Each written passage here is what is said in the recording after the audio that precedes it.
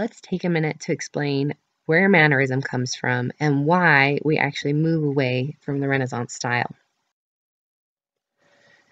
So when Mannerism starts to creep into the artistic style in Italy in the years leading up to 1520, we see that it's a shift away from what they were doing in the Renaissance. It's very elegant and very beautiful, which makes it similar to the Renaissance in some ways. But at the same time, artists are really distorting the images. They're playing with proportions, they're manipulating things and creating, in the end, something that's very artificial rather than something that's very believable. So why did they do this? They definitely meant for this to be sophisticated. They definitely meant for this to reflect their artistic genius. There are a couple of things that scholars usually talk about when they're trying to explain why we left Renaissance style behind and moved into the Mannerist style. The first is to just kind of look at what's going on historically. Italy, in those years leading up to 1520, there's a lot of things that are changing worldviews of people.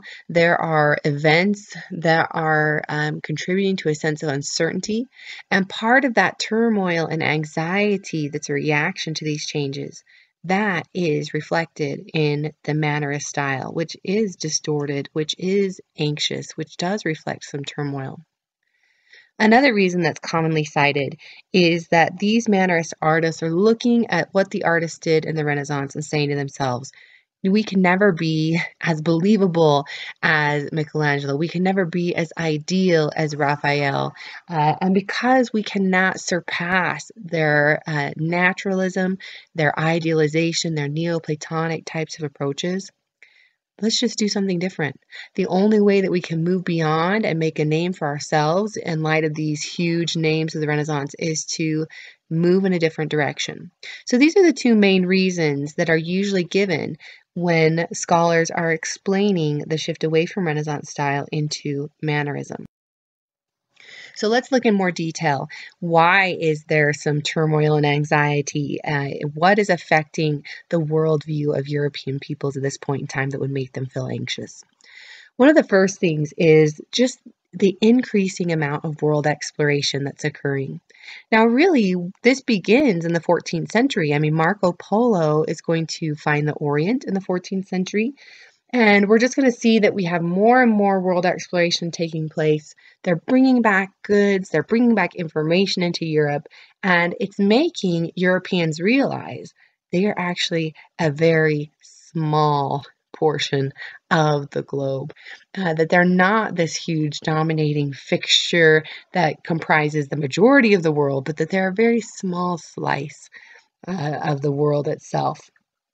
So this makes them feel a little bit less uncertain. They don't really trust their previous view of themselves in the world, and they're not really sure what other kind of information is going to be made available in the coming years.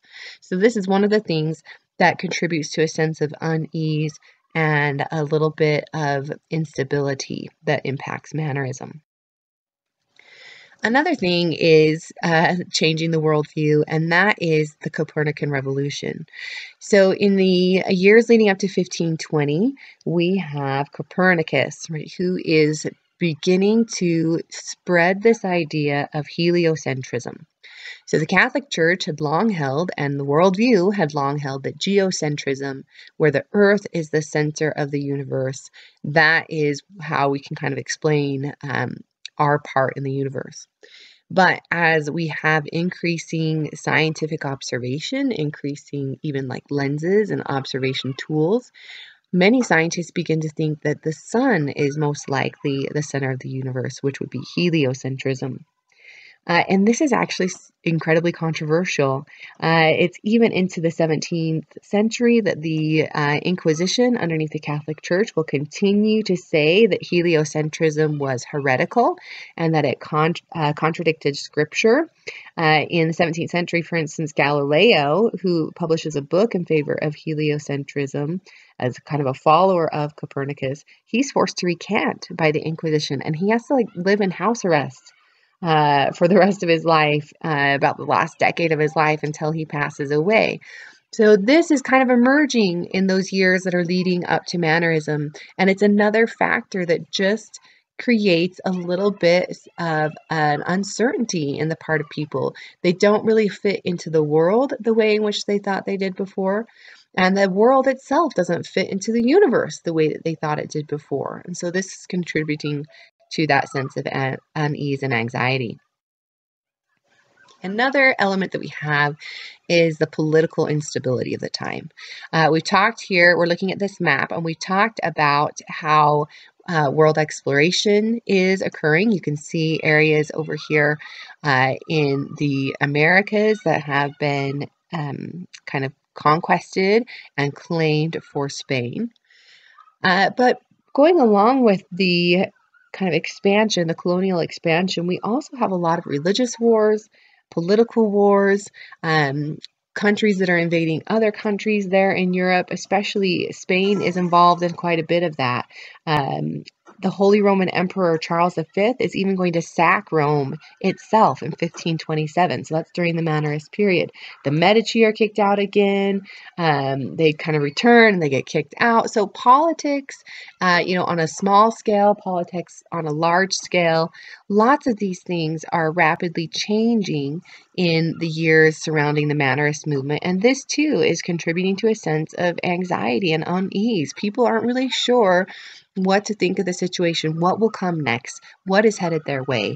And that unease and turmoil is reflected in the Mannerist style. But perhaps one of the most significant events that contributes to the sense of chaos during the Mannerist period is the religious change. We do have, during the years leading up to Mannerisms, the beginning of the Protestant Reformation. Now, there's a lot of things that contribute to its emergence, but the Protestant Reformation is traditionally dated as beginning in 1517 with Martin Luther, and you're seeing his image here. Martin Luther is one of the most significant leaders, although not the only leader, of the Protestant Reformation, and he was one who was crucial in leading up to these ideas that there are problems we have with the Catholic Church and that we would like to see those problems change. Is kind of the idea that's major within the Protestant Reformation. Initially, many of these thinkers didn't necessarily want to separate from the Catholic Church, but by the time we get to the 1530s, Protestants have separated themselves into a new religious sect. Now, what we need to understand is that since the time of the 9th century, underneath Charlemagne, Europe had really kind of identified itself as Catholic. That became the unifying factor throughout much of Western Europe, the kind of glue that held them all together. And when we have the split away from Catholicism of the Protestants, that becomes a really difficult issue for people to understand and to grasp. And not only does it kind of cause maybe something we could call an identity crisis amongst Europeans, but we have to understand that there are a lot of political repercussions. And the Protestant Reformation sets off a time of inquisition, and no one enjoys that. And it also sets off a time of real intense war was throughout Europe. Civil war, countries at war with other countries.